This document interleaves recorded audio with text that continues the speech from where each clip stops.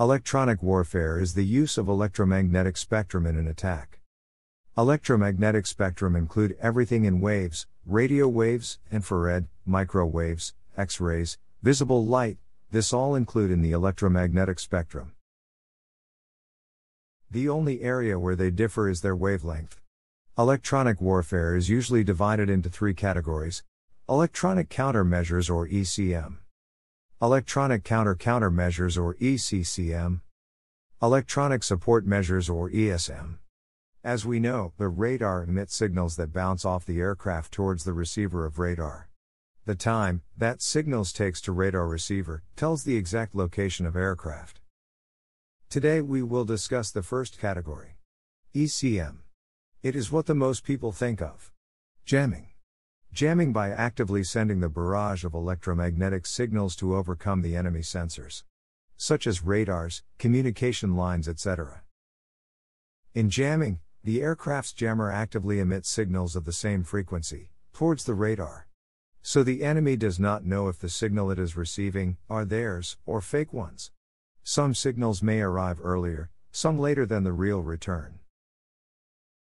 As the aircraft is closing in and the radar is scanning 360-degree, emitting signals in all directions, the barrage of fake signals towards the radar receiver would act as radar return from all around, hence, taking the radar screen with blip storm.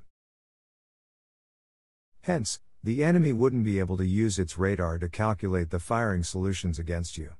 However, jamming doesn't provide you with full immunity either. The enemy would still know that you are there, somewhere. Or in some cases, jamming would often alert the enemy in advance. Going back to jamming, there are some other methods of jamming as well. However, these methods are technically mechanical, and not electronic, but sometimes, these include an EW.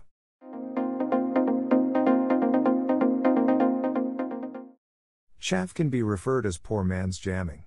It was first developed by German Luftwaffe in World War II as a radar countermeasure.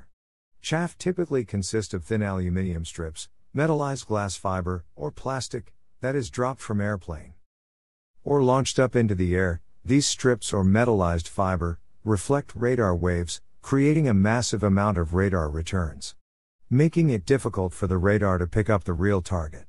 Chaff is usually a defensive countermeasure, typically used to distract the radar-guided missiles, whether they be anti-ship missiles or anti-air missiles, by showing them another target, which they hopefully will go for, instead of the real target. In the same category of chaffs, comes the decoys.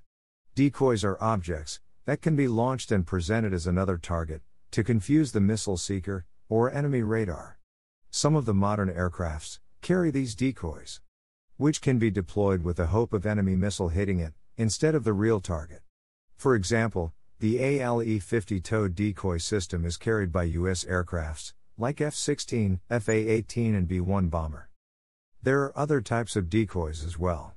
These decoys are small drones, which, after getting deployed from an aircraft, can fly off themselves, attracting the enemy's attention as real manned aircraft. Some of these small drone decoys can emit radio waves themselves, copying that of manned aircrafts, deceiving the enemy further into thinking that the decoy is an actual manned aircraft. In the modern day, the electronic warfare is as crucial as any other weapon of war. In fact, it decides the outcome of a battle. Today's modern warfare is all about situational awareness.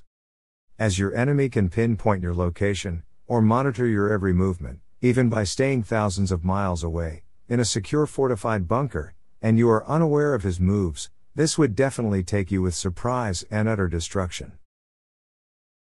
Thanks for watching. If you find this video interesting and informative, then hit the like button and make sure to subscribe to get the latest updates.